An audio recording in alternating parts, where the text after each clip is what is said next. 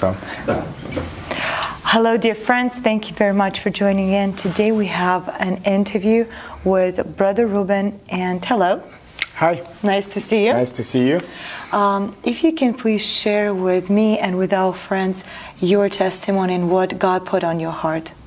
Yeah, for sure. So my life started, or my walk with the Lord started back, let's say like 2014, 2013. And that's when I moved from the small town where I was living next to Canada. And I moved to Vancouver, Washington to go to culinary school.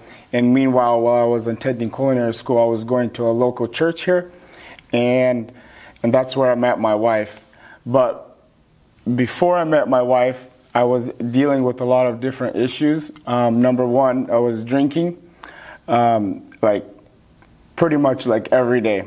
You know, it was sometimes from the morning to the night, sometimes during the day, and it was a big problem. It was a really big problem, and at the same time, I was also dealing with, if you ever heard probably about a like disorder, like an eating disorder called like bulimia, where you eat a lot of food and you throw up, and that was another thing that I was dealing with. And then at the same time, it was I was taking different, I guess, like laxatives to, like, when I was eating a lot of food, it would pretty much just, you know, clean me out. But the reason I was doing that was because as a younger kid, I was a little bit, you know, on the chubbier side, and I got made fun of and stuff like that. And it kind of like affected me, and I was very self-conscious of my weight and how I looked and stuff. And so I was dealing with all of this stuff, and nobody knew about it. Like there was not even one person that knew that I was going, you know, like doing all this. And so when I met my wife, she had a huge impact on me. Like when I fell in love with her, I don't know, I don't remember exactly like when was the moment, but like when I really started, like, you know, fell in love with her, the drinking just like boom, like overnight gone. Like it was just one day I was drinking, next day I'm done, and it's been already like 7 to 8 years that no, you know, I haven't drunk, and that was just like supernatural, you know. But then as you know, our relationship started, you know, getting deeper, and I was thinking, like, you know, I'm gonna have to tell her of like what I'm dealing with, you know, the other stuff that I was dealing with. And there was one night where I was like, I gotta tell her, you know, I gotta tell her everything. And so when I told her about this, you know, all these eating disorders and everything that I was going through, she was shocked. She didn't know what to say. I didn't know what else to say. And so we just, you know, I just left home, and I was driving home, and I was just crying, and I'm like, that's it, God, you know, like the one thing that, like, you know, inspired me to change in life is gone. Like I'm done, you know. Like I didn't know what else would happen next in life. Like maybe I would go back to the, you know, bad habits and stuff.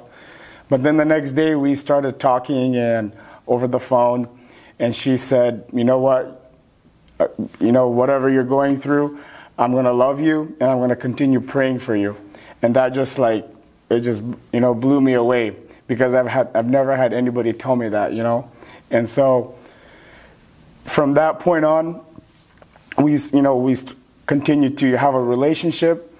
And one day while I was away for work, I was working, and I had like this thought come to my mind, like maybe I should just try to stop like doing what I'm doing, you know, stop taking these laxatives, stop like, you know, throwing up and stuff, and see what happens. But the reason that I was so afraid to like stop was because I didn't know what would happen with my body, because this was like over like couple of years I was doing all these things, you know. So, you know, you cause a lot of harm to your body by doing all that. And and then just like one day I was like, I'm just gonna stop and see what happens. And even like before I did this, you know, I did some research and stuff online, which probably wasn't a good idea, but I did some research, and there was like people like literally dying from this kind of stuff. You know what I mean? Just like, for example, if you just like bulimic just by itself, you can die from that, you know? But I was like drinking bulimic and laxatives at the same time, you know? And so I just stopped, and, you know, for like a couple of days, there was like, you know, nothing going on, you know what I mean? Like, and then after that, it just like, you know, everything was like working like properly, like it should, you know what I mean? And then I started to like research, and I feel like the Lord had a huge, like, you know, leading in this, but I started like doing a lot of research and just kind of like about like healthy eating, and like I don't have to like harm my body to like stay healthy, and you know what I mean? And so like after that, it's been you know, God really like blessed me with a lot of like information and like a lot of like what I should eat, what I shouldn't eat, that I don't have to like, you know, hurt my body by, you know, by like doing all these different bad habits, you know what I mean? Like there's other ways that you can, you know, not gain weight and stay healthy by not like, you know, causing harm to your body. And I feel like my wife, God used her like big time in my life to you know, to pray for me and to be there for me and to just, you know, be that support for me. And my greatest encouragement is like, you know, if you know somebody who's going through something, you know, oftentimes we feel like prayer like is not strong enough, but prayer is powerful, and it can change lives. You know, it can free people from different chains and addictions, and you know, don't stop praying for people. You know. Amen. Yeah. Ruben, I have a question. You know, I thought that bulimic people are mainly girls because they always like look at the magazines and they want to be skinny and looking good. Yeah. And a lot of times I've heard before also that women, they don't tell others that they're going through that problem. They're just kind of stuck in that situation. Is there something you can advise them, like by prayer or eating healthy, whatever is your advice to people like that? Yeah, my advice would be, you know, even like tell like a close friend or somebody that you trust, you know, tell them about your issue. Because the Bible says that when two people come in agreement with prayer, then I don't remember that verse exactly, but you know what I'm talking about. Where two or three are gathered. Yeah, 2 or 3 are gathered in my name, there I will be with them. That's one of them. But there's another verse where it says, where it talks about when like 2 people pray, then anything is possible. You know what I mean? Like things will happen. I'm sorry, I don't remember that verse right now. But come in agreement with somebody, you know, come in agreement in prayer and like, Lord, we're gonna, you know, we're gonna tackle this problem, you know, and that's, you know, and the biggest thing for me is to also don't be afraid to like, you know, like stop doing it. Like, you know, don't be afraid to like God, what I'm trying to say is like, don't be afraid to stop doing it, because like I was afraid to stop doing it because I was afraid of like all the damage that I've done on my body. But God is supernatural, and He can help you go through this issue, and He can help you stop, and He can help you, you know, if there's any problems that you've caused in your body, He can heal you, you know. And for me, God showed not just like healed me, but He also kind of set me on a path to eating right, and showed me that I don't have to do this to stay healthy and to stay skinny, you know. One thing I forgot to mention was after I stopped doing all this, or after I decided that I'm going to stop, I went and got a blood test done to see if like there was, you know, something I caused internal damage, like some sort of internal damage that I may have caused and stuff. And I went and got like a blood test done to see, you know, if there was any damage. And the blood test came back and everything was like good. Praise Like God. there was, I think I lacked like maybe like a little bit of a vitamin or something, but that was it. Like everything, like for a couple of years doing that, and then everything is good is like that's supernatural. You know, God really did a miracle. But yeah, I mean, if you are dealing with this, there is freedom. You know, there is freedom from this, and I can tell you personally that God can set you free from this. If you know. Find a friend, find somebody that you trust, tell them about it. Somebody that's not gonna, you know, that you know for sure that's not gonna like condemn you or put you down because of this. You know, even just somebody in your local church or anybody that, you know, ask God. If you don't have anybody, ask God, like, Lord, send somebody in my life to help me with this. And He will. I believe that He will. You know, I wasn't even praying for Him to send me someone, and He sent me, you know, my future wife, and she helped me. So praise God. I have another question. Yeah. Let's say someone is watching us and they go to church, and but they still have the drinking problem. Like some people that I know of, they feel lonely. They kind of like isolate themselves and they start drinking. Is there any advice you can give? Let's say they don't have that someone who can pray for them. Any other advice how God can set them free? So I believe, you know, a lot of the times people start drinking is because of like friends, you know. A lot of times it's, you know, other friends. You're in a setting, you know, at a, you know, just some guys getting together or whatever it may be, a party, and there's drinking there, and you know, they may come to that place thinking that oh, I'm not gonna drink, you know, like it's, you know, it doesn't affect me. It's not gonna affect me. Mm-hmm. You know, I come from a good Christian home, but the Bible also teaches us that when you hang out with people with bad habits, you're gonna eventually, you know, take on those bad habits. Mm-hmm. And if you know that there's gonna be drinking there, if you know that there's gonna be you know, friends that have a bad influence on you, don't go. You know, just don't go. And, you know, find a local church. Ask God to show you a local church to be a part of.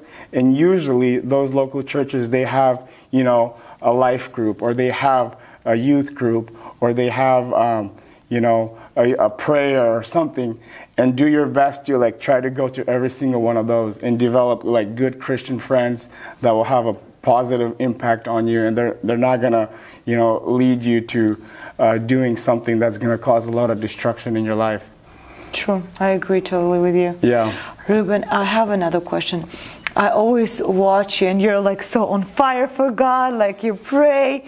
Can you give an advice for people that want that fire back, that they're kind of like in church for a while and then they feel very cold inside and they want the fire of God back?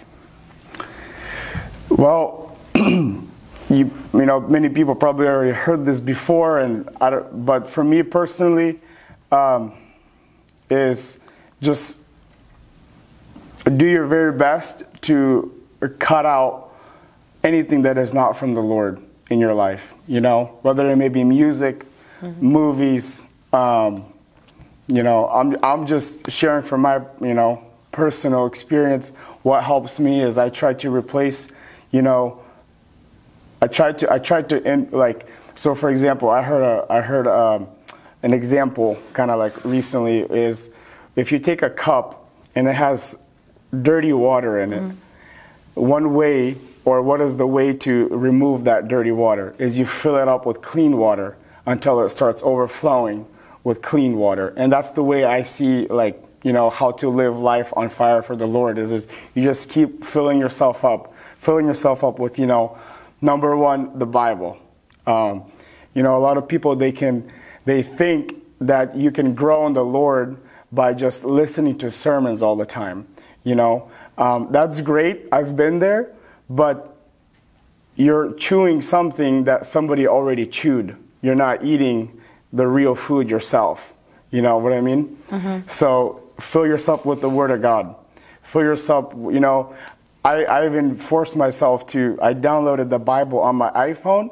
So even if I'm in a bad service or something like that, and instead of, surfing the net or surfing the web or, whatever, I'll just turn on the Bible. I have AirPods, and I'll just turn on the Bible, and I'll, throughout my day, I'll be listening to the Bible. I'll be listening to worship music, and it's just constantly coming into me, and that's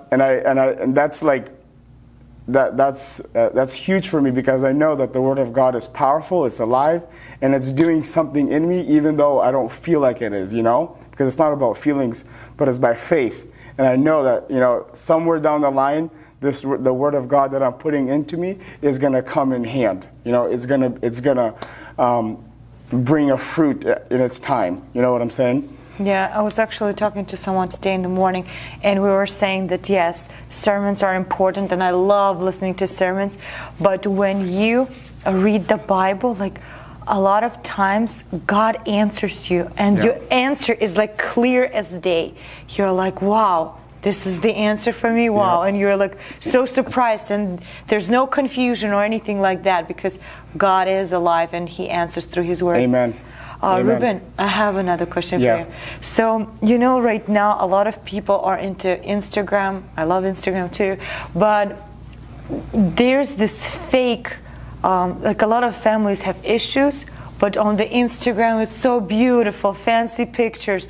Can you speak, like, let's say if there are families that are having issues, or husbands did something that they were not supposed to do, how to encourage them to have that love towards their family back, how to reignite the family, to make them unite again, bring maybe love back if the spouses, they're kind of not feeling it anymore? So after I met my wife and we got married, that wasn't, happily ever after. And fireworks. Yeah, it's not that, I'll just be honest with you. Marriage is amazing, but it takes a lot of work, and it takes a lot of humility, but I believe that the husband, since he is the head of the household, he sets the example of how things are going to be in the family. And the husband, he needs to show what a godly person is supposed to be like in the family, and then the kid's gonna look up to him, the wife is gonna look to him, and they're gonna follow him. That's why in Russian language it says "za muzhem." She's gonna go after the husband. But so for us, for me and my wife, even before we got married, what I already shared earlier, we went through, a bunch of things. But then after marriage, there was a lot of mistakes done as well. But again, time after time, the Lord used my wife to, if she wanted to, she could have probably left me so many times. You know what I mean? She had the right to, because, I was perfect. I came from, a really different background than what she came from, Her family was more on the calm side and nice, and but my side is a little bit more rough.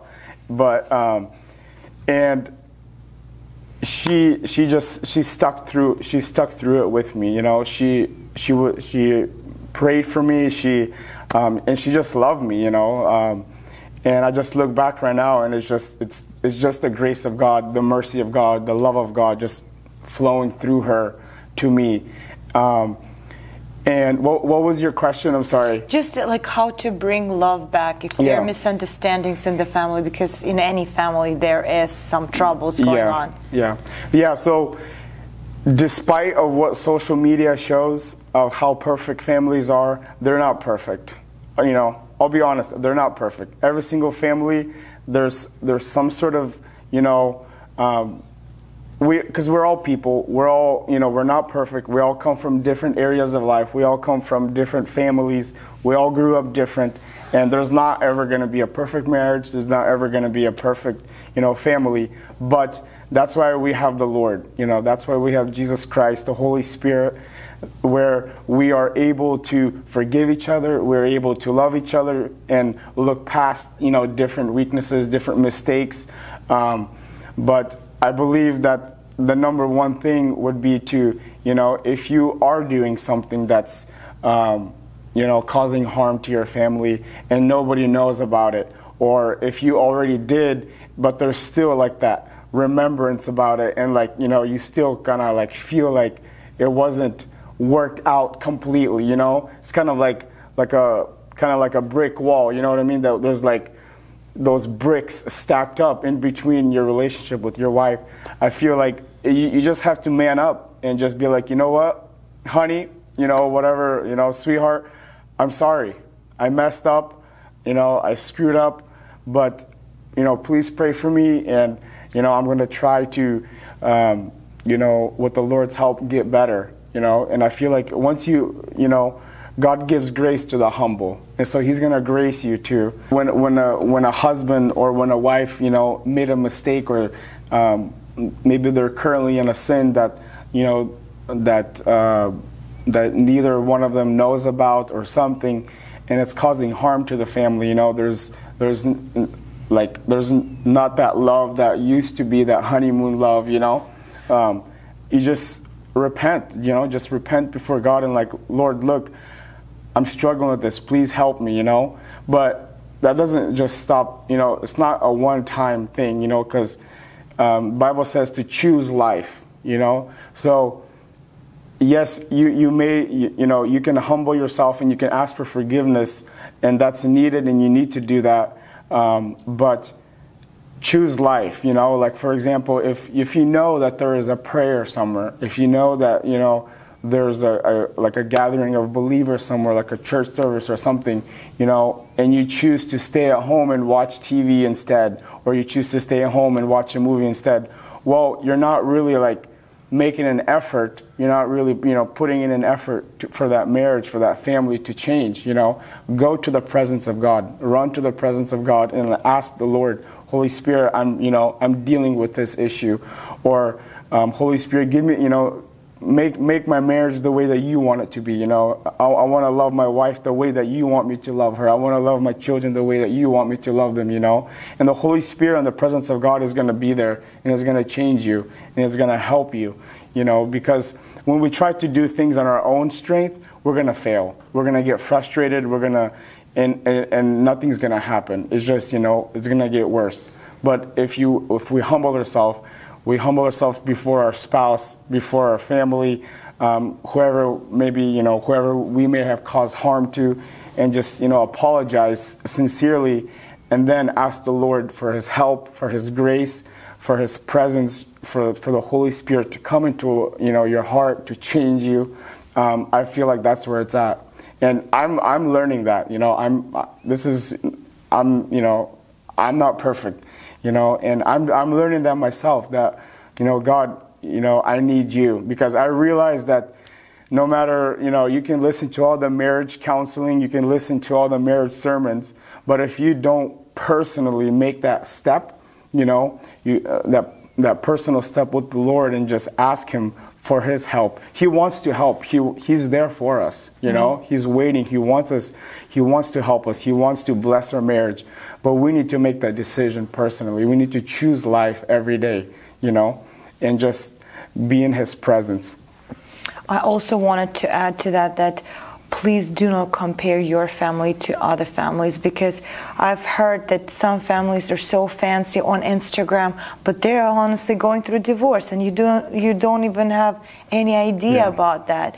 So don't compare, because in each family there's some kind of kindness, some kind of love that is inside of your family. So don't compare and say, oh, this husband is better, this wife is better, and so and so. And in general as well, it's just very harmful when we start comparing each other to each other. Thank you so much. May God bless you so much. Thank you. We always do, every time we do an interview, in the end of the interview, we ask a person to share about Jesus, because what if there's someone watching us first time and they've never heard about Jesus Christ? If you can share the gospel and pray for people like that. Absolutely. So if you're watching out there and you're dealing with a certain situation, I don't know what it may be. Maybe you went through a car accident. Maybe you've had a divorce. Maybe you're going through a divorce. Maybe you're having issues with your children. You can't connect with them. Maybe you're having family problems. Whatever it may be, there is grace and freedom available for you. There is the presence of God, the peace of God available for you.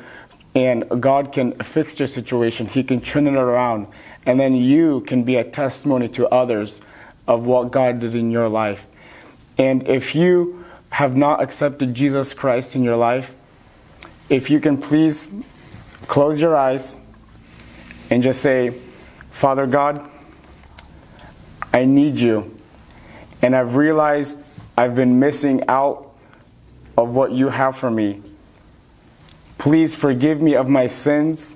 Please forgive me of everything that I have done that is not of you.